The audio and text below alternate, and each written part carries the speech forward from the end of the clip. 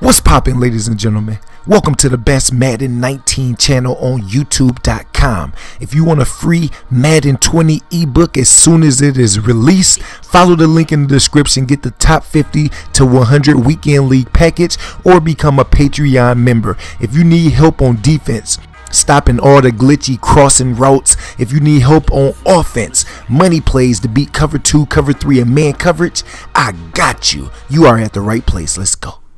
What's up, gamers?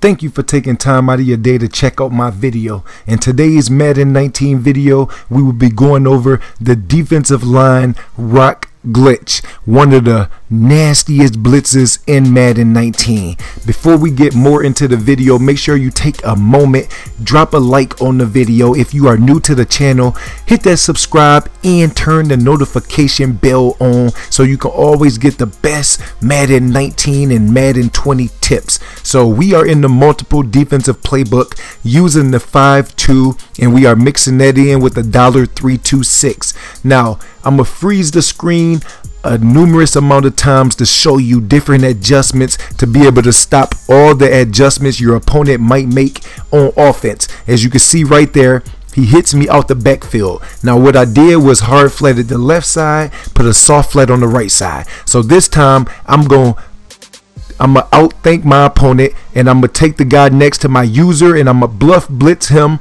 and then everything else will be set up. I'm gonna take that first read, which might be the running back, and I do it correctly. He throws it into the soft flat and we get a user pick 6. It's all about making 2-3 adjustments max, and it don't matter about how good your user is or how good your skill level is. The defense is already really hard, just like the unrealistic 3-3-5 that everybody is running. No skill required, just a few tweaks and knowing what the defense needs to be able to operate at its full potential. So you can see him hitting his running back in the flats.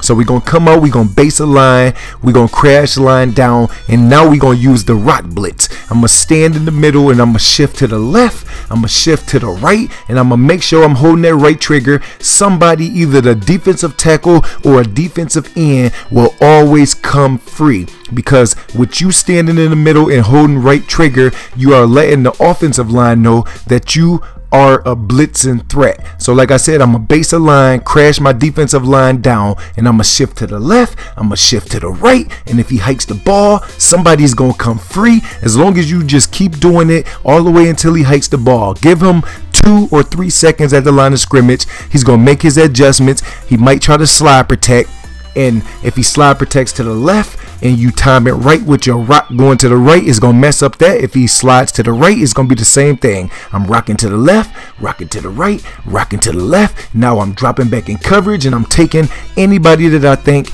is the first guy that can potentially get open. It's up to your user to be able to handle the pressure in his face and make the correct read. If you enjoyed it, drop a like. We need 30 likes from here on out. Let's go.